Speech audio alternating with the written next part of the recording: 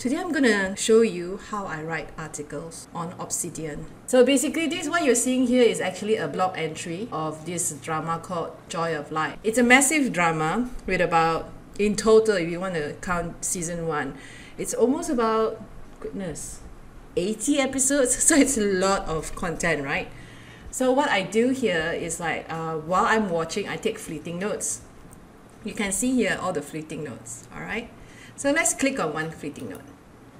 So I have a meta description here. So I make sure that it has a relevant tag and that it is also connected to the master review page. The master review page is the review that I'll be uploading to the blog eventually, all right?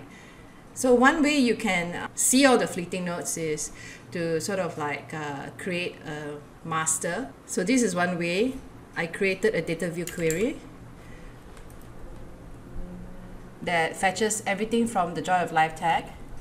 So this lists down every single fleeting note I have of it. This is one way, all right? Another way is this. You go here, 3 dots here, you go to open linked view, open linked graph, local graph, okay? Ta-da! I like this method, okay? I like the graphical presentation. So you can sort of like see in a graphical format all the fleeting notes that are connected to this master review.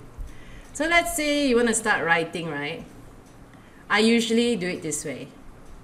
I would have this Joy of Life 2 open, and I will probably open 1 here. Okay?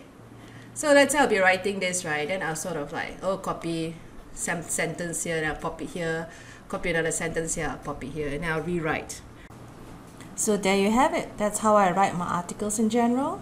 With this system, I won't be greeted with a blank page or spend hours trying to come up with a paragraph.